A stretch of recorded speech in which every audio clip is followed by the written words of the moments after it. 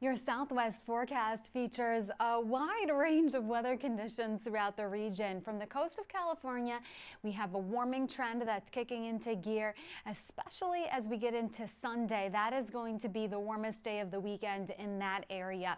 But meanwhile, across parts of Colorado and New Mexico, it is snowing. In the San Juan Mountains, we're going to see some accumulations there that could be significant. So as I set the forecast into motion, you'll notice that will continue as we head toward the end of the day today, but an abundance of sunshine further toward the west. We have winter weather advisories in effect for those purple shaded areas in the highest elevations, up to 6 to 10 inches. Rain in some of the lower elevations, but drier conditions as you look across California. 68 degrees in San Francisco today, 40s across parts of Colorado. It gets hotter into Sunday in Los Angeles, 87 degrees. San Francisco at 75 degrees on Sunday.